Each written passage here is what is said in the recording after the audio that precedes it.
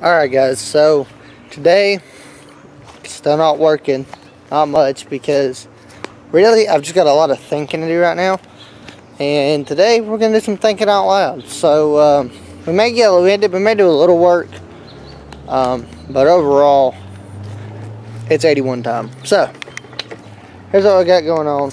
Y'all remember we pulled that motor out of this thing. I ain't done a lot of tinkering with it since. Took the fan off of it, starter off of it, flywheel, clutch, took all that stuff off.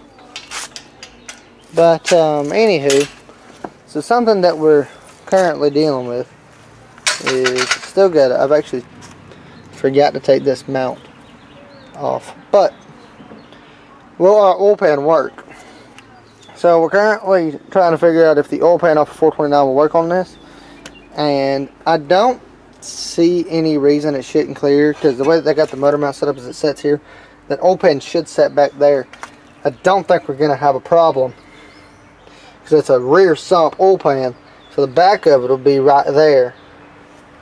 So I really don't think that's going to be a problem. That's what we was worried about. But so this weekend maybe I'm going to go pick up a donor truck, and I wanted to keep this thing original, and I wanted to restore it. As you can see, we got some bad rust. This was the worst of it right here, and I've already gotten some new parts for this thing that I found off of when they were junking, and they let me have some parts. But my main concern is this cab. Damn, there are spider webs everywhere in there. Alright, that's what happens whenever you don't mess with something for like 2 fucking months. Yeah, let me get these webs out of here and I'll get back to y'all.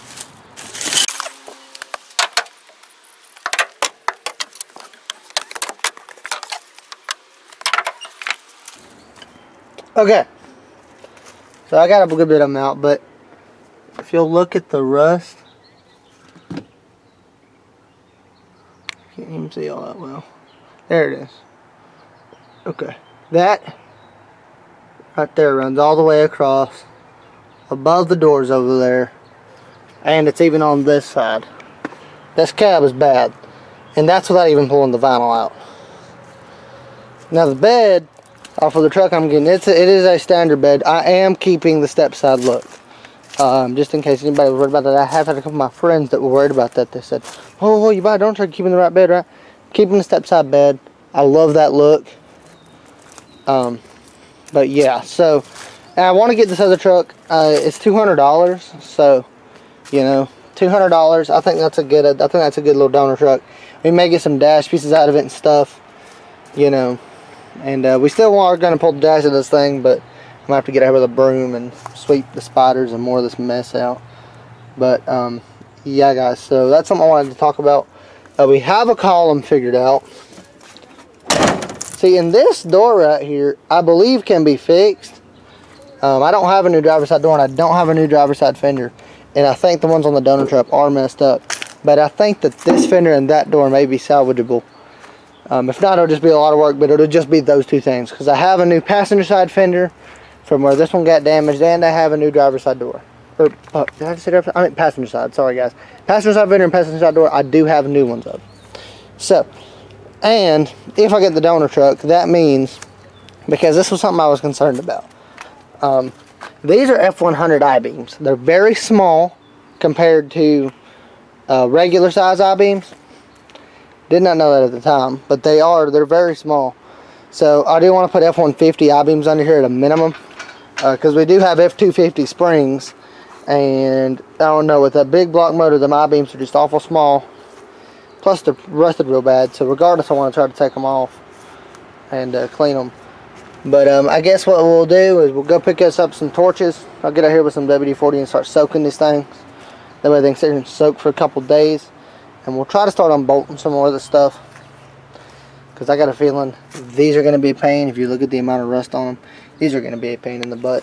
But yeah, guys, it's just with the whole cab deal, I mean, that thing is so rusted, it just may be better to just swap the whole cab.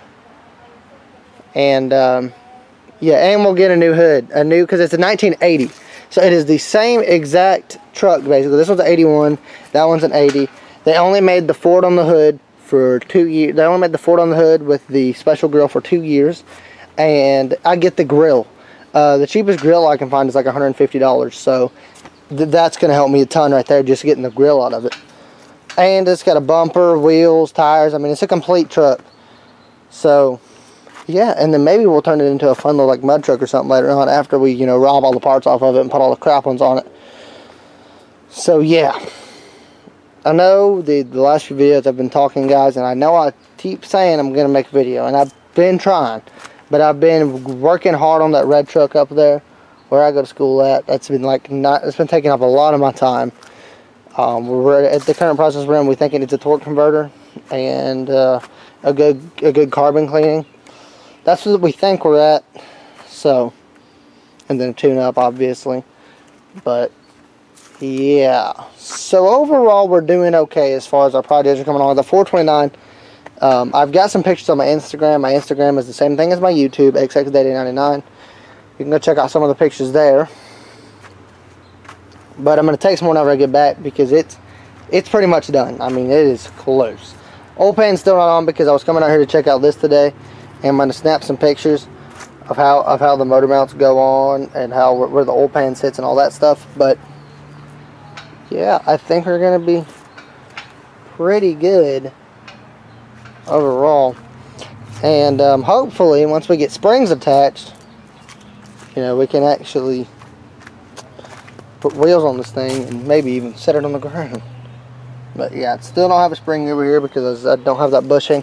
But if I get this donor truck, I'll have that bushing. At least part of one anyway. That'll work. You know, until I can get new ones later on down the road. Because all this is going to have to be disassembled again anyway for the frame to be sandblasted and stuff like that. So, because we got to sandblast the frame. And we got to do a little bit of welding here. But nothing too tragic, I don't believe. That's going to get replaced. But like I said, it's a good thing for a donor truck. If you have a project like this, and you know it's been sitting for God only knows how long, you find a bunch of rust and stuff, sometimes your better method is to get a donor truck, because by the time I got done doing all the metal work on that, I could have done bought another cab. So I'm just going with I'm going with the smart solution, you know. So yeah, and when I still do want to get the steering column out of this thing, which is actually just a bolt right here, and then that can pull through. And then we'll probably redo all of this. We're at the rag joint, and then we'll probably do a new steering box to save face, new pitman arm, idler, and new drag links, obviously. Even though these drag links really aren't the worst I've ever seen. I mean, but yeah, this truck's been sitting forever, so all that's going to get replaced. So yeah, guys, that's the majority of it. The bed is going to actually have to be redone. That's going to be the majority of my work that I see right now. As you can see, we got rust bubbling up through here, so we're going to have to weld the new metal there. I mean, I may just still try to get me a driver's side fender. I may still try to do that since this one's got a good bit of rust on it. But driver's side, door, just the driver's side, and then the entire bed, because you can even see rust forming right there. It's a good bit of work. We'll have to do some fiberglass repairs because these bed sides have been damaged, or we might be able to just get new bed sides. I don't know. So, yeah, guys.